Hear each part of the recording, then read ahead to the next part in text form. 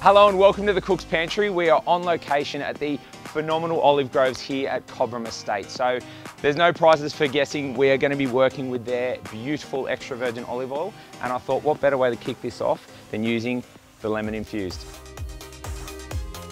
I think one of the biggest misconceptions we have about extra virgin olive oil is that it's purely for salad dressings. It's too delicate to cook with, it can't stand the heat.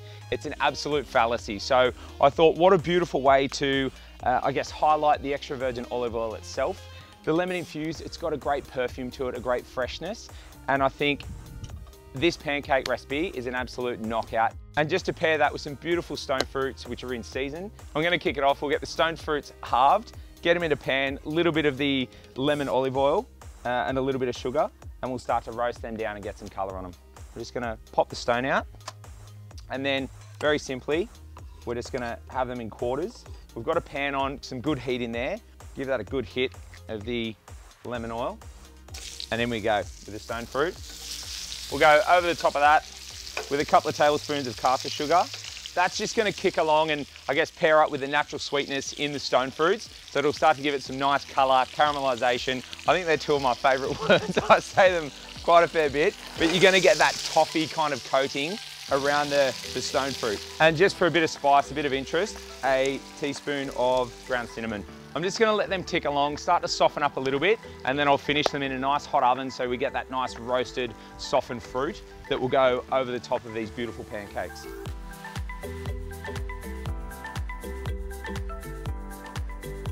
All right, now I'm pretty confident by the time that those stone fruit are nice and cooked, we'll have this pancake batter ready to rock and roll. So it's a very, very simple breakdown, this one. What we're gonna do, start with the dry ingredients. So we've got 2 cups of plain flour, a couple of teaspoons of baking powder, and just a couple of tablespoons of caster sugar.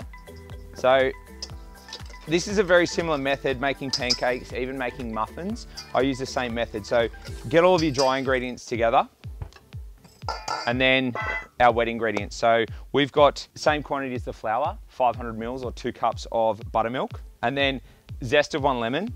So in this split here, I'm gonna go yolks in with the buttermilk, and then we'll whisk up some egg whites. So we've got the buttermilk, egg yolks, and the lemon zest in there. So I'm just gonna combine that. All right, that's done. So we've got our egg whites in. We're just gonna kick them off, start to get a little bit of air in them, and then we'll just sprinkle a little bit of sugar bit by bit and get some nice soft peaks happening. Like looking at this, you might think I've got a bit of a babushka doll setup with my stainless steel bowls, but it's purely just to show you guys the breakdown and the method about how to put it all together. By all means, you could go your flour and your wet and your dry ingredients together. What you're doing is you're developing the gluten in the flour, which is not what you want to do. So keep it separate, mix it all together at the end, and it'll be nice and delicate. So we've got some air in there. We'll go in a couple of tablespoons of sugar, and we just want some nice soft peaks. You don't want to go too far, and it's too hard to combine and fold through. Just nice and soft and delicate. All right, that's starting to look good. It's still running, but it's holding its shape on the top. It's got that kind of ribbon consistency to it. All these technical terms. Dry mix, wet mix. Combine those two. So we're just gonna fold that through. Don't worry if there's a couple of little lumps in there. You don't wanna beat it through. You don't need it to be super, super smooth. They will cook out eventually anyway, so you don't wanna overwork it. All right, now I'm gonna go in with about a 1/4 cup of the lemon infused extra virgin olive oil. We'll just fold that through, and then I'll go in with the egg whites, and that's when they will start to get really nice and fluffy. Now, I'll go in with the first half of the egg whites. You can be a little bit rougher with the first half. You really just want to work it through and loosen it right up. And then the second half is when you start to get it nice and fluffy. Here we go, that's starting to loosen up nicely. All right. Now I'll just gently fold this through. You can see that the volume in there, because of that egg white that's been folded through, it's really nice and what's the word? Fluffy. Pan on, and we're going to continue cooking with the extra virgin olive oil, the lemon infused. So we'll get a touch of that in there. In we go, give it a good drizzle. There's some nice heat in there as it is. I think we're all set.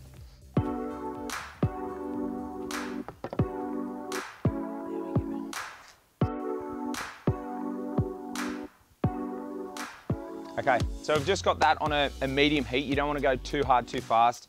Medium heat, it's the classic tale of as soon as you start to see the bubbles at the top, it's time to flip it. So that's probably going to take another 2 minutes and we'll flip them over and see how we're looking. Okay, so we're starting to get a couple of little bubbles come through the top. I'm gonna, oh yeah, that's what we're looking for. And that's, when you get those egg whites to that perfect consistency, that's what's gonna happen. You get that beautiful kind of biscuity crust around the outside. That's where the egg whites really come into play. They don't just give you the puff, but they give you that texture too. I think you're looking at 2 to 3 minutes either side, and the key is the medium heat. You don't wanna go too hot. You'll burn on the outside, you'll have raw pancake mix in the middle. That's not what you're after. So take it slow, medium heat, nice color, caramelization. There's the favorite words again, and we'll repeat.